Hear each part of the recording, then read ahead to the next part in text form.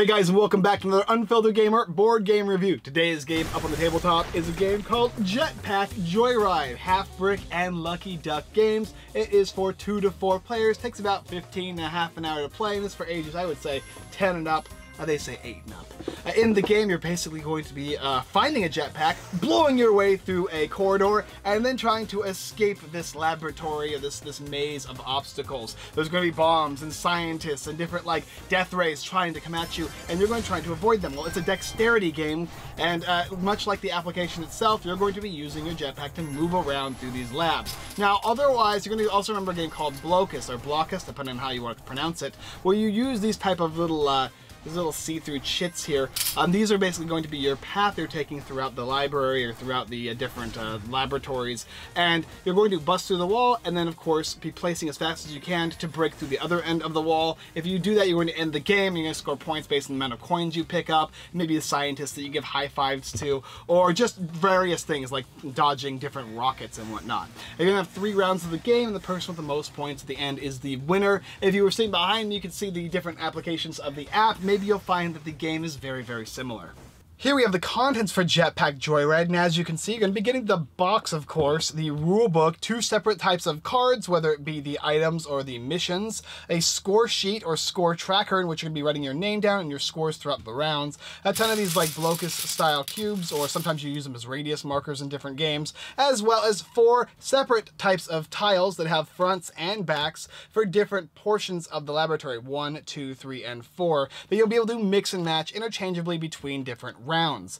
This is what you're going to be using throughout the game in order to move from one side of the board to the other, and what it comes with. Alright, let me tell you how to play it. So to begin the game, you're simply going to take 4 of these different tiles, each with the 1, 2, 3, and 4 markers on them, and set them up in front of you so they match each other. It's easy to actually tell where they match because they simply will connect and it'll look alike.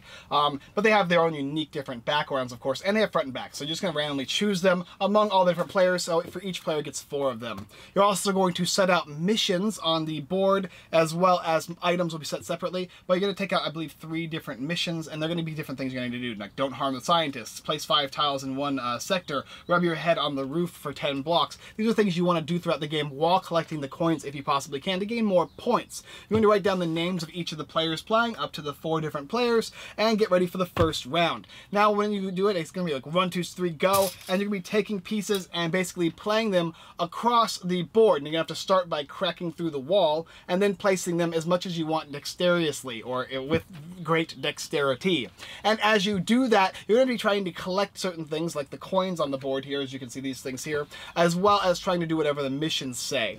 After the person who completes it first, whoever busts through the end of the other side of the wall, that's going to end the round, and then you're going to tally points. Now, even if you didn't finish, you can still get points, and sometimes you might not want to finish based on the missions, and sometimes you're going to want to be getting different types of points, right? So you're going to count up the points you might get for basically your missions, as well as any coins you're going to collect. The second round, it's going to be the same thing, but you're going to you're going to flip the boards over, and then you're also going to take the items out based on the number of players and let people choose them. The person who has the least amount of points will pick first. These items are going to be drastically different in the power based on the fact that the last player needs a boost. And after they pick their items, you're going to set up new missions and continue and do another 3rd round in which you're going to be passing 1, 2, 3, 4 to your left and having everybody pass. So you're going to have different routes every single time. Do that once again. Whoever has the most points is the winner. All right, let me go ahead and show you the game in motion. Let's take you on a playthrough of one of the rounds with one of the players, because once you get this, you'll get it for the rest of the game. It's very, very simple. Make sure you set up all these different tiles so that everybody can reach them, right? Just like you would in a game of Galaxy Truckers, right? Select 3 missions. This one says don't harm scientists, so don't hit them. Place 5 tiles in one sector, so it means if you put 5 of these in one sector as you're going across, as well as rub your head on the roof for 10 blocks. So 1, 2, 3, 4, 5, 6, 7, 8, 9, 10. That would score you these 5 points. There's 3 points here and 4 points here. Now everybody's got this already, and it's gonna be like this 1, 2, 3, go dexterity aspect. The first thing you need to do is realize that you need to take your piece and make sure that it goes out 1, so you're busting through the wall here.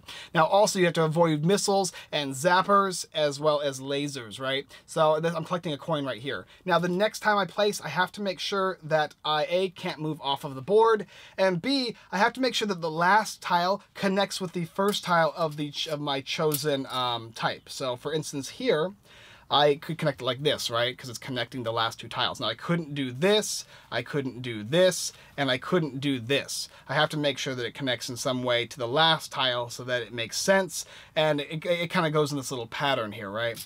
And then my next aspect here, I think I could do this if I wanted to. Yep, I could do it like this, and it would go across. Now, if I hit these, I'm going to lose points. If I hit zappers or missiles or lasers, I'm going to take 3 points of loss in points. So you want to make sure you can avoid that. So hitting that's bad, but you can choose to do so if you have no other options.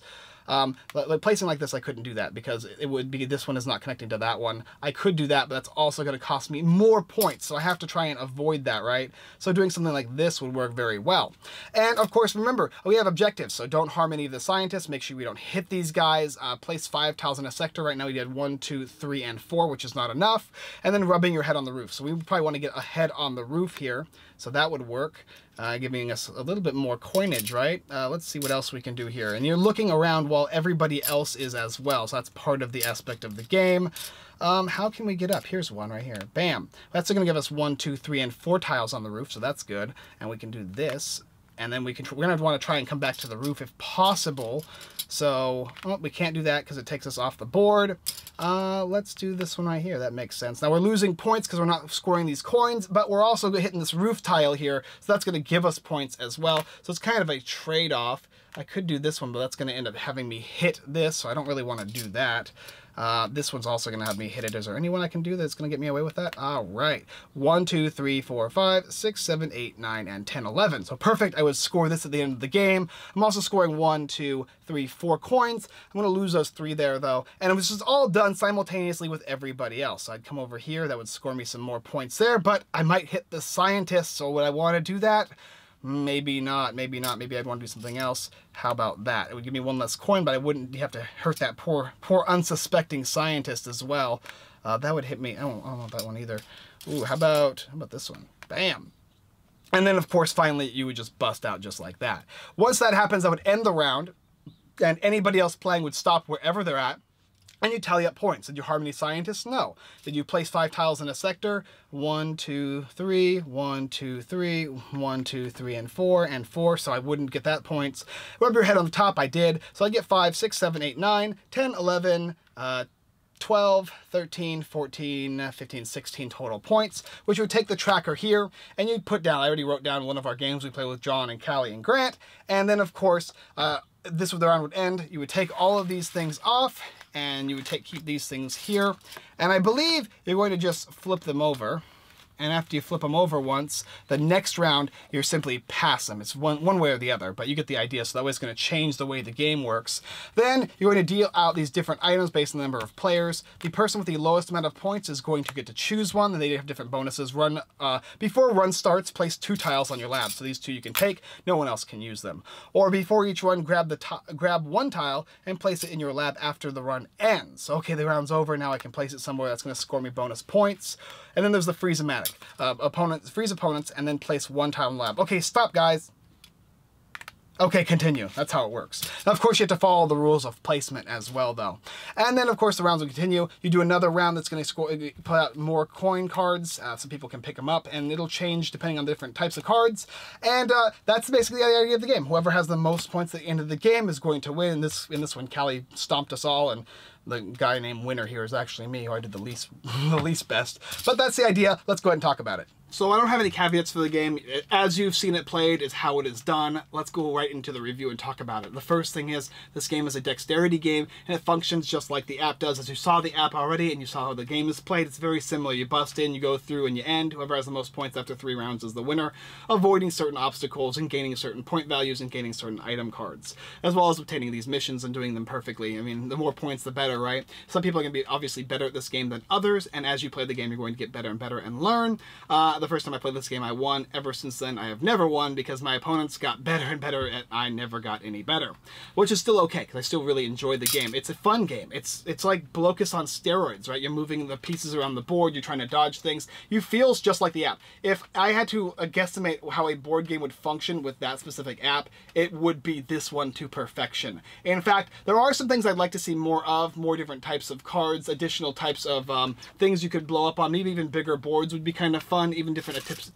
These things, but realistically, if I were to think about what is needed for this game to actually fit in with the app, this would be perfect. It is exactly what you would expect, and it feels so close to that app that if you like Jetpack Joyride, if you really like this app, you're really going to like this game. They did an excellent job, and it meets the criteria. The artwork is pretty cool. It all feels like a game. It feels like one of those mobile/Android style games, but yet it gives it that board game feel. You get the fact that you get to communicate with other people. There's a lot of ragtag fun and craziness. Now, also, though, I must say, there's only one thing that really was like, to me. Some of these cards are very powerful and other ones are not, right? So at the end of every round, you'd score 4 points. That's pretty good, right? But some of them are really, really good. Like there's one that you can fly through zappers.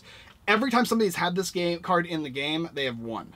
Hands down, they not only scored more points than us because they don't have to worry about all the traps, but they also got to the end and beat us all because they were able to dodge the things. Now, I understand the idea behind it. It's cool that I like to see the cards that there's better ones than others because the last player gets to choose them first, which makes it more likely for them to be able to catch up, but not to the point where they just smoke people. That's the only one that really bothered me, though. The rest of them are really fantastic. They're really fun. There's one of them that makes you jump off the floor, so every time you go down the floor and come up, you get 2 points. Works really well. I thought it was going to be really powerful, but it's really hard to use, so it's fun. I really enjoy this game. This is actually my seal of approval. I definitely recommend this in your collection. I love the Lucky Duck games, and this is no exception to that. This is probably one of my favorite Lucky Duck games I've played so far, so I hope that says something. Overall, though, check it out on the Kickstarter and let me know what you think. Personally, thumbs up, pick it up, Jetpack Joyride. Hey guys, thanks for watching another Unfiltered Gamer Kickstarter board game review. If you like this video, go check out the rest of our videos here on YouTube. Like, subscribe, and comment. It all helps, so we do greatly appreciate it, as well as checking out Jetpack Joyride, currently on Kickstarter. You can also go ahead and check out our website that has tons of the giveaways. We currently are giving away I believe it's still up for the Broken Token giveaway for Rising Sun. Yes, and I also believe we are giving away the game, what is it called? I can't remember. Just go ahead and look it up. I'll post it up here. That's the great thing about editing later.